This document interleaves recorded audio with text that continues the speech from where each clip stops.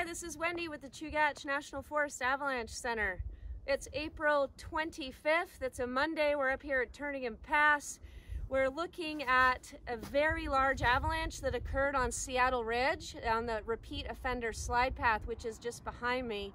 And this is also the common motorized up track that gets you to the top of Seattle Ridge.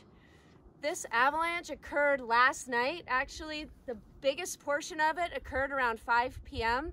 And then another portion to the right of it, it all looks like one now, but there's another section to the right that covered more of the up track that occurred around 7:30 p.m. yesterday. So it's a very, as you can see, a very large and dangerous avalanche. There were many people around the area yesterday. It was a Sunday, and there are actually 4 people descending the ridge when this avalanche occurred, and it caught up behind them. They didn't hear it with their snow machines.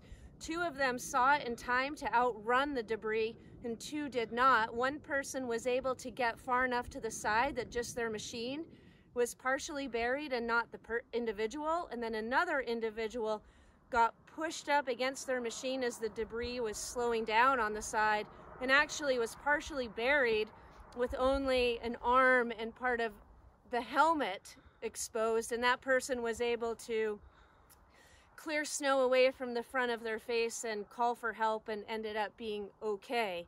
And we're really thankful that everybody was okay. This is clearly a very large and destructive avalanche in a high use area.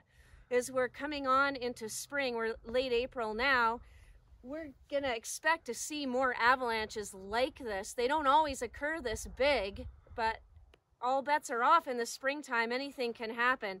And so as we move forward for the next few weeks, we can expect similar types of avalanches to occur where the snowpack is still sitting on the hillside.